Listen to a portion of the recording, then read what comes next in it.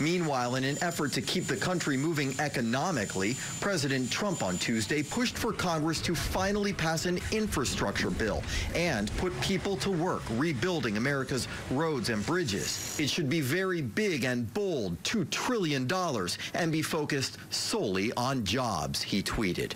While most lawmakers aren't here in Washington right now, they do know they'll likely have to come up with future deals like infrastructure or boosting pay for low and middle income workers. Although word here is those deals probably won't happen until well after Easter. On Capitol Hill, I'm Scott Thuman.